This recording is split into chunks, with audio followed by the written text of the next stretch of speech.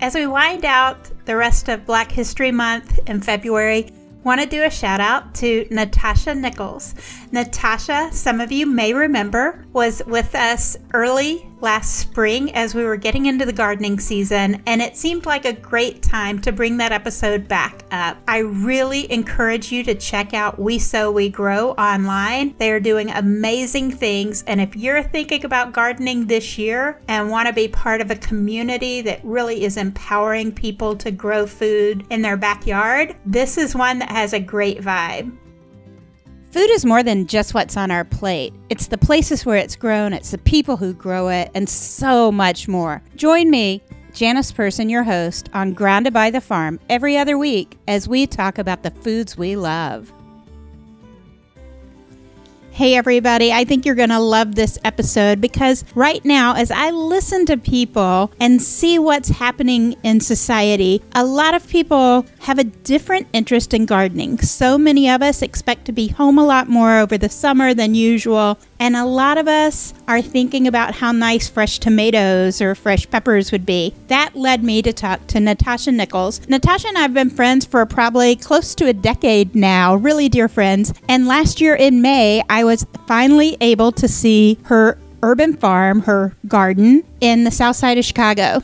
Before we get started with this, I want to go ahead and plug on the front end the We Sow We Grow gardening chat. I'll make sure I have links for that and some of the other things in the show notes. But I think you're going to want to listen through the entire show. Her passion for gardening is so rich and so deep. Natasha, like me, had a Southern grandmom who loved to garden. That was Granny Blackburn. So let's go ahead and get started as I ask Natasha.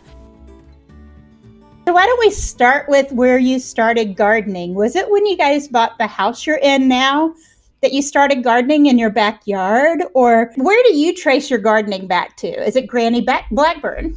Oh, you mentioned Granny Blackburn. Granny Blackburn is my mom's mom.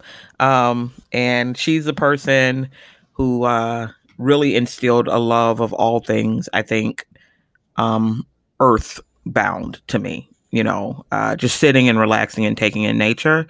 Actually, I started gardening for our family in 2013 in the condo that I lived in. We didn't have a backyard at all. So we had to do the patio gardening. So we had to get our, containers and then all the soil and put the stuff in. And I had absolutely no idea what I was doing. So I didn't know about spacing. We planted broccoli and I let it go to seed because I thought that, there would be multiple heads of broccoli that would grow.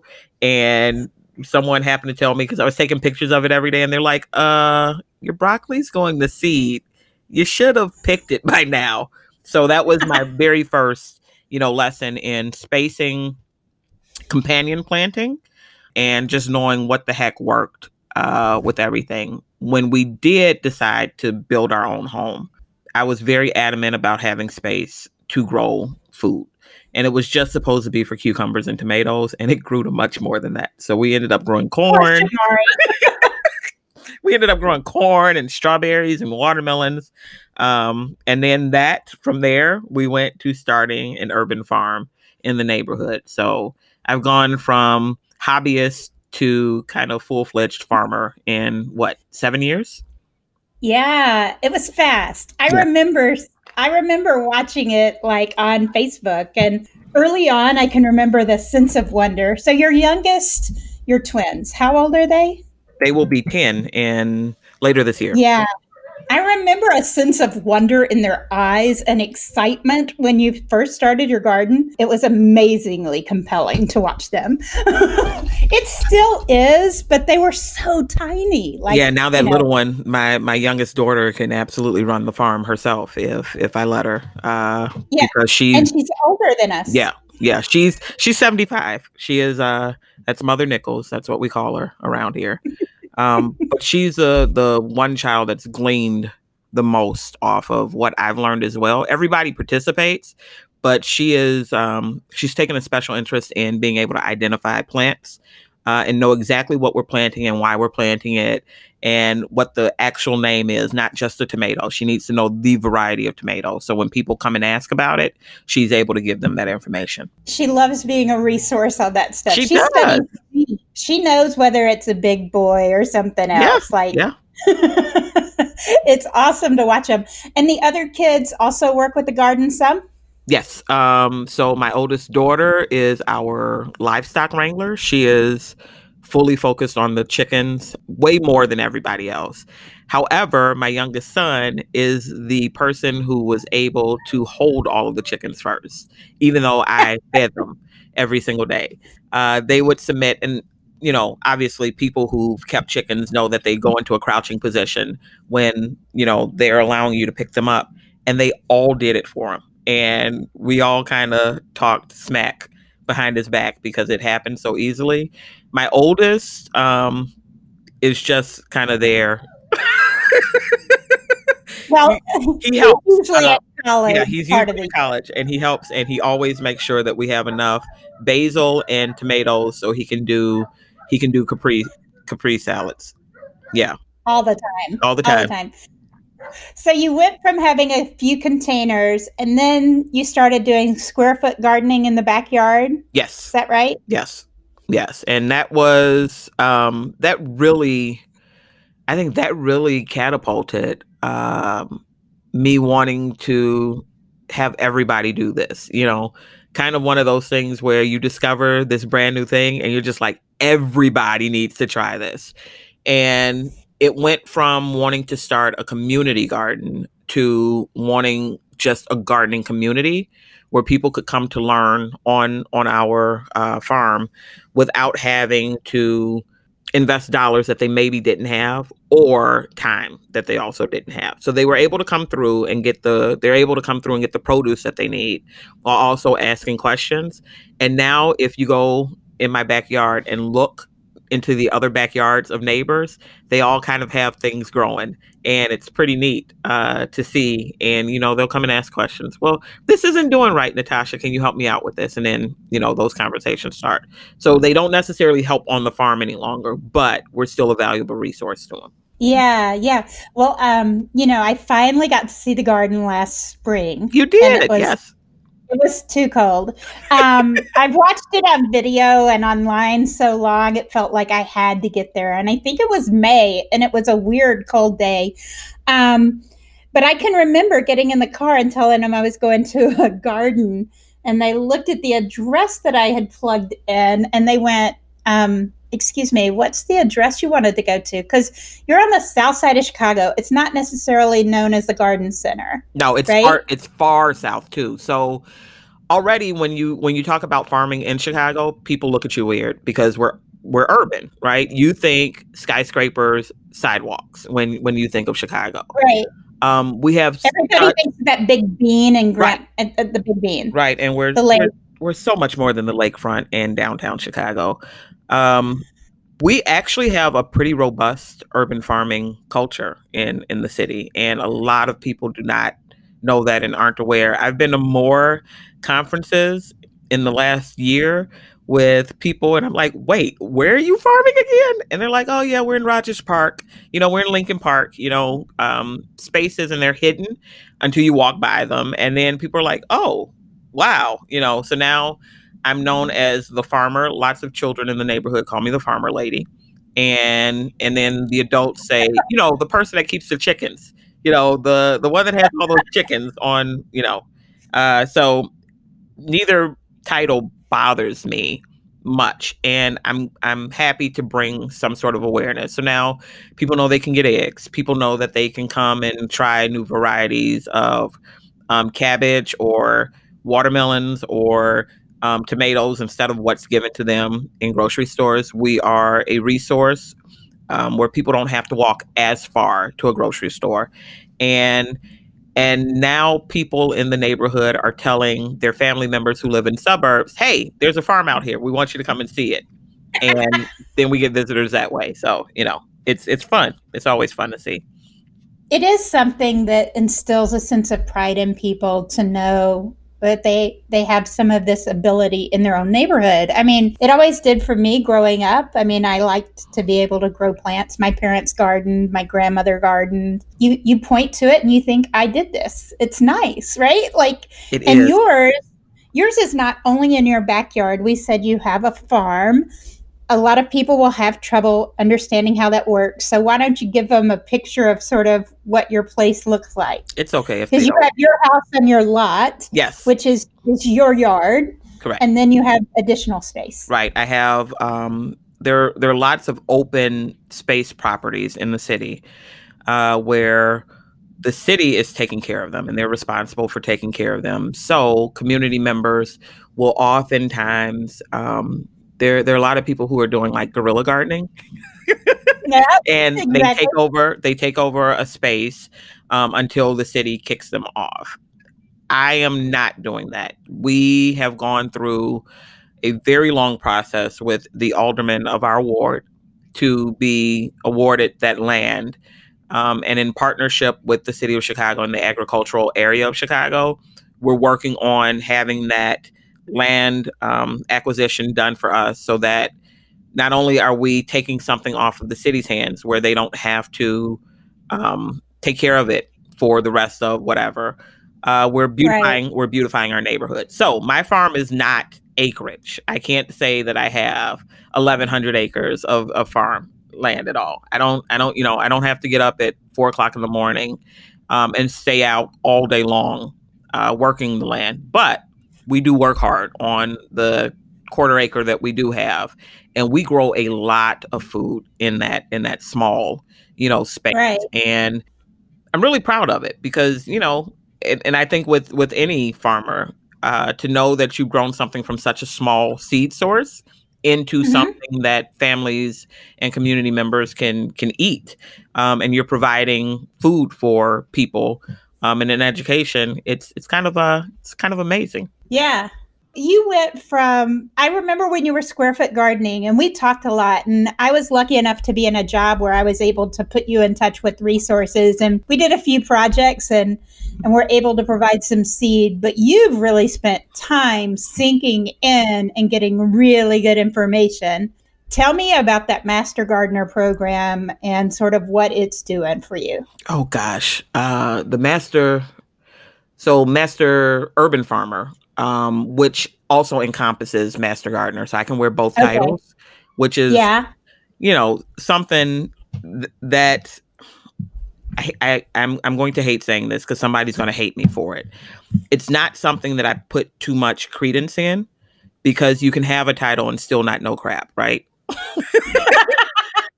Well, you Right? can. Yeah. Yes. However, it was an intense time for me because I started that class right after one of my siblings, my brother, was in a car accident, and then he ended up passing while I was still in that class. So I had two options, which was to quit because I don't think anybody would have blamed me, or continue moving forward and kind of focusing all of that energy on becoming the best resource. And there was one thing about my brother. He absolutely supported, and it didn't matter if it was like, it wasn't out loud from the rooftops at all. There were just little things that he would do. And, people would come by and say, hey, yeah, Daniel told me to come by. And I'm just like, what?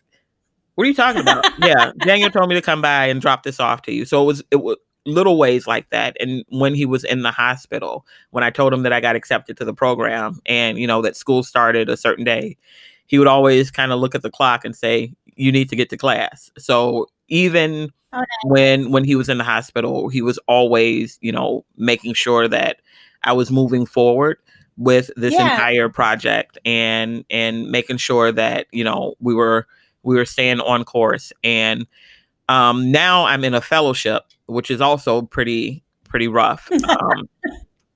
Mostly because it's just, I think for those of us who work from home, it's kind of hard to sit still for 4 hours. Like, honestly, just sit still. And that's what I have to do with the fellowship once a week. And, there's homework, which is great. because that keeps me on task for things that I need to do for the nonprofit that we have. Yeah. But it is so hard for me to sit down for 4 hours, and it's a pretty long fellowship. It's about 10 months long. So we just started. Wow. Yeah, we just started in March, and we haven't even tipped the scale yet. So, and then we were meeting in person, and the wonderful pandemic happened. So now we're on Zoom, which is one of those things where it's a blessing and a curse, because being on Zoom, you can still do things while you're. So you'll see all of the people in the fellowship. We're all like doing our planting or checking on chickens while whereas we kind of lost that time meeting in person. So I don't know. It's just a weird time right now. But that's where I am. You've been learning a lot about fertilizer, about seeds, about planting, about weather patterns, about pests. Yes. I mean, you're not bragging about what a master gardener or a master urban farmer is, but I want people to understand it's like a classroom of study that's really very intense and takes a lot of dedication. And it is a certain amount of learning, like any other degree or any other certification. So yes. You play it off, but do. I ain't gonna let you. I do, and my husband also kind of fusses at me about that as well. I don't know. It's just, this is a love of mine, and I can totally understand when you hear a farmer say, they just really, really love what they do, and it's not making money. Obviously, is really great, right? Right? It's a really great thing, and fundraising enough to be able to pay staff members who would be on the nonprofit is awesome and amazing. But I really, really just love doing this. It's one of the reasons I don't charge for the educational portion of the nonprofit. I like it.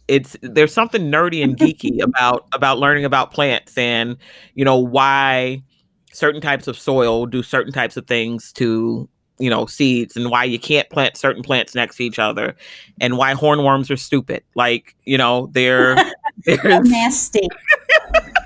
There's a joy in that. And then just being able to see the literal fruits of your labor, it's amazing to me, and it makes me feel good. Come June and July when we're actually pulling stuff off the stems of things. Yeah, that always feels amazing. Amazing. Last year probably didn't feel quite as amazing though, right? Like no. The year was pretty hard. The year sucked. And I'm going to be also controversial here. Last year sucked more than this year sucks right now for me. In the age of a pandemic, last year was worse. Last year was very, very horrible. For my second sibling passing away. That's number one. And then it rained so much in the Midwest. And the weather just would not cooperate. So that, on top of dealing with personal issues, it just made for a very, very horrible season. We still grew things and things survived, but it was not. I still don't think that we have matched our very first year of farming, where it's like that first child that you have, where they make you think that parenthood is going to be easy, and then that second, third, and fourth child come through and let you know that you don't know what the heck you're doing. So, well, Nathaniel reminds you now, parenting isn't always easy too. So there's that. I can only say that because I love your kids all. Yes, yeah. Yes, he is now a very interesting kid to interact with. College students are just wonderful. Yeah. They are. They absolutely are. So what was that one magical year, that first magical year? Is that the year Harry Connick came over to play? It is. That's the very first year that Harry Connick Jr. came to my house, rang my bell, like it was no big deal. But you guys have installed so many like raised beds that year. You had a lot of momentum coming together. We did. Now, last year though was fantastic volunteer wise. We had way more Yeah. volunteers last year than we have ever had in all the 3 years prior to that. But the first year we just had a ton of food, and we were able to give a lot of it away to food banks and then, community members.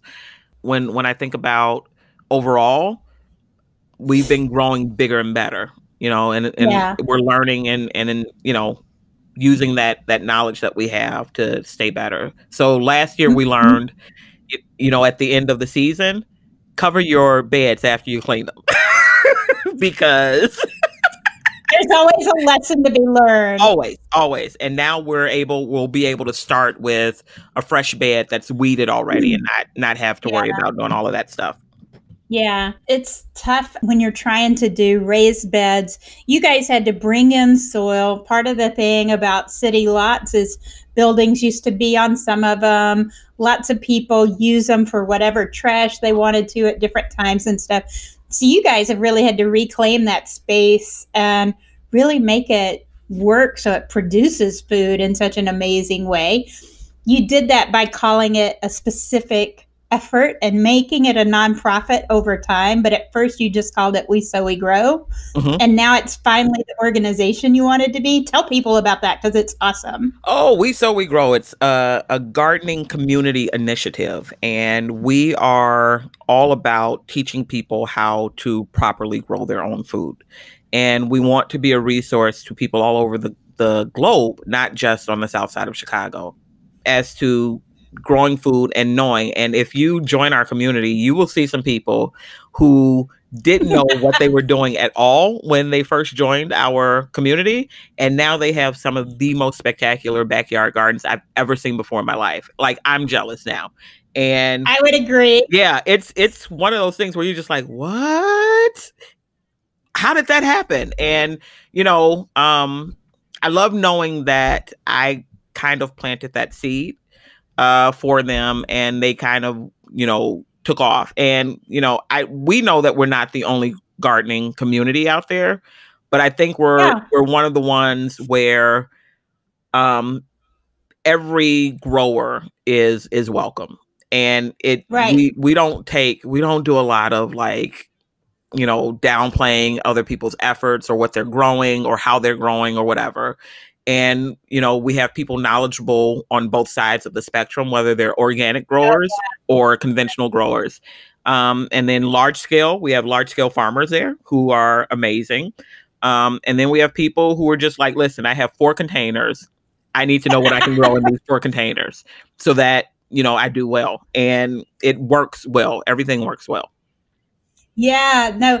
And I think some of them maybe have gone from 4 containers to, well, maybe let's go with 10 or 12. There's a couple of them in there. I keep seeing up the number of containers every week or something. It's amazing, because it seems like such a stress reliever for folks right now. It seems like a lot of people are turning to different stress relievers, and being outside and working with soil and plants feels good. It really does. And it's a good stress reliever, and you're not in front of the computer and the screen, and you're in the sun and fresh air, and you're just working soil, and you're kind of giving, life to something. And it's amazing, right? Exactly. I remember when you were giving life to watermelons. Do you want to talk about watermelon? Apparently, watermelons are a very hot commodity in my community.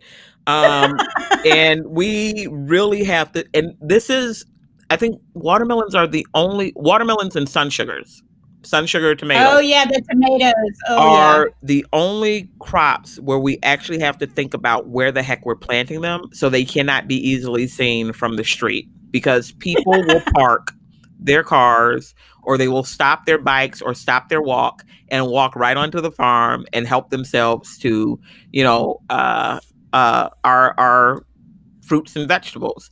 And overall, I am not against sharing with people. I am against people just taking without asking. And it doesn't matter. There are people who do not even live in the neighborhood, and they're like, yeah, I was talking to my friend and they told me that there was this awesome farm out here and it's a you pick farm. I said, do you see you pick anywhere on the signage? Like, do you see any signage that says you pick? No, you have to come and I help don't see it. or you pay, either way. So, watermelons are a hot commodity, and there's something about growing your own watermelons. It's kind of, I mean, you see them go from so teeny tiny and a flower to being like, they're massive. They're massive. And you wait for them to be perfect. And then some person comes and randomly takes it off the stem. Ugh.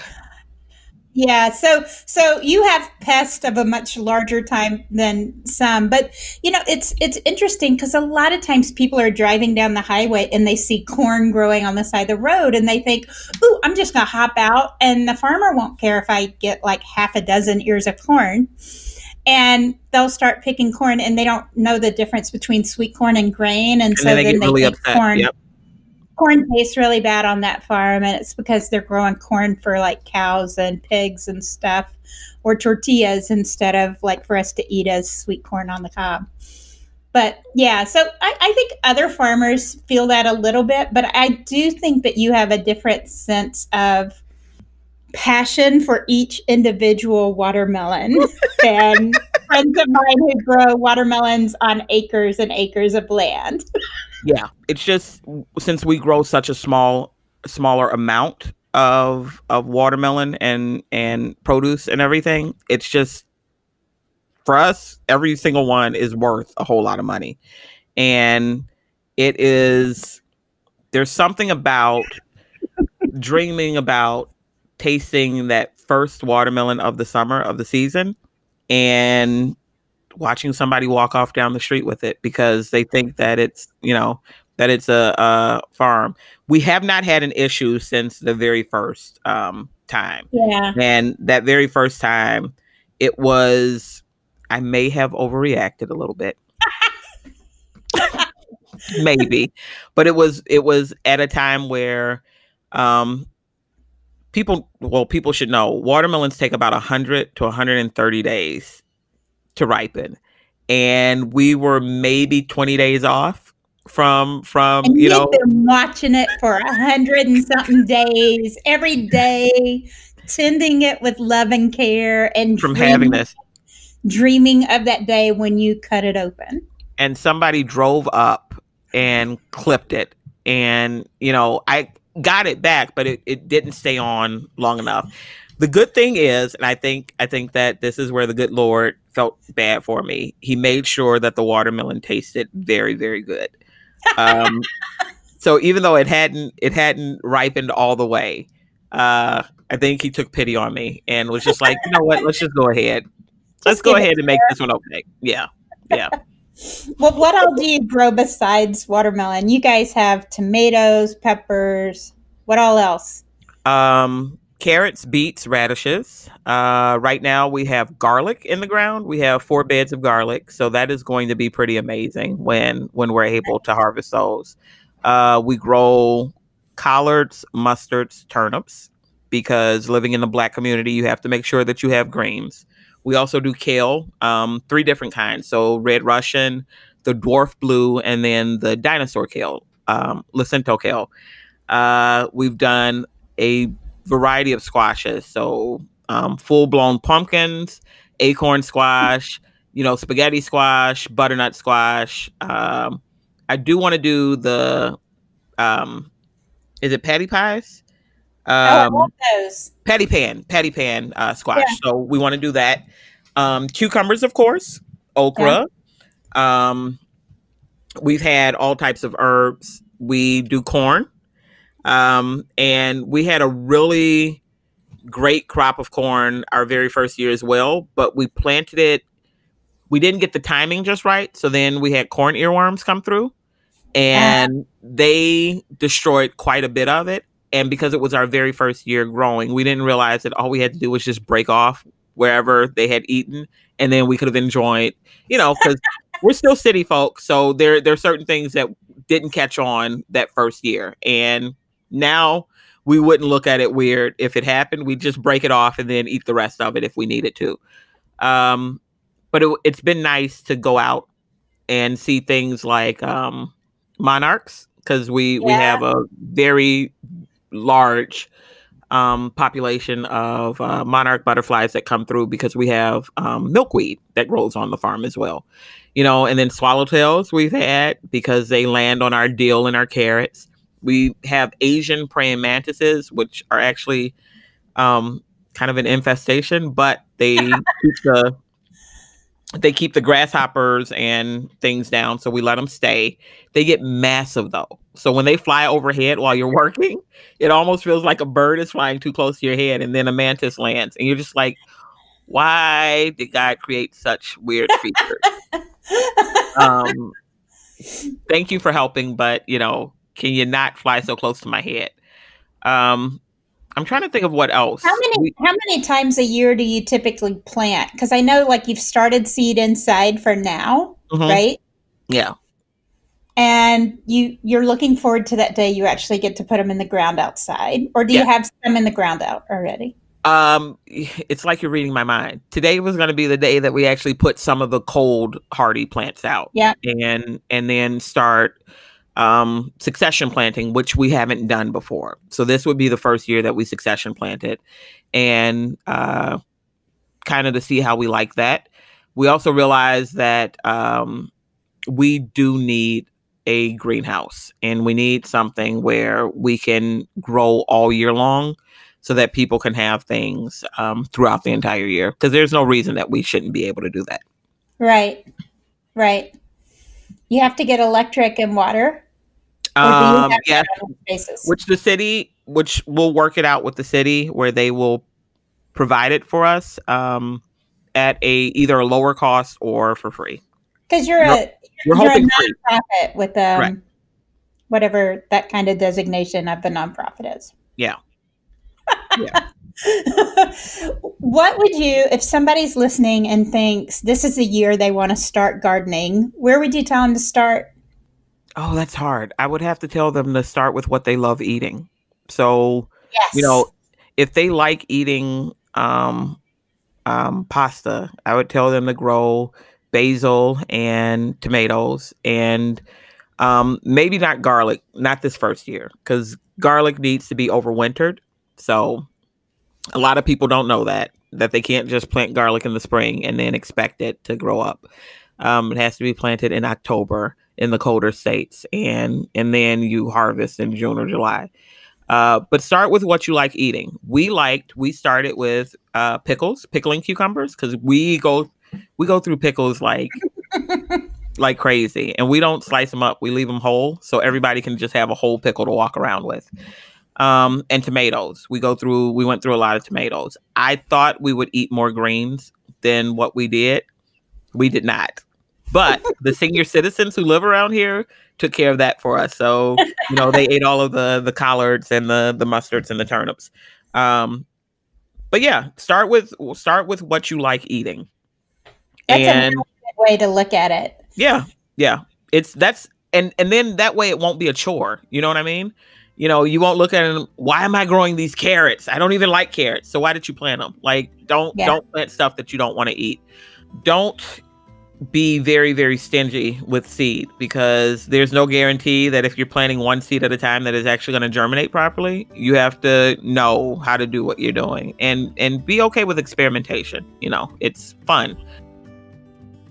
You can tell how much Natasha loves gardening, right? I mean, she wants it to be fun for you. It's hard to tell everybody how to garden. There's so many differences from one area of the country to another, even from one area of Chicago to another. You can find some big differences. Part of that reality is why she founded this Sow We Grow garden chat that we mentioned a little bit in the program as we were talking about it. It has grown to have people all around the U.S. It's been there for a few years, but almost every day right now, new members are signing up. I talk about my container garden there some. Some friends actually have gardens that run year-round, but you can learn a lot from others who've had some experiences, who are willing to celebrate your accomplishments and bemoan some of the losses like we all talked about from last year. on the podcast, I would appreciate your help getting this in front of other people. I'd appreciate your hitting subscribe and asking your friends to do the same if you think they'd enjoy this content. Also, go over and check out groundedbythefarm.com. That's the website where we put not only the podcast, but various blog posts, various information, recipes from farmers around the country, and all pop up on Grounded by the Farm. Thanks so much, and until next time, we'll see you later.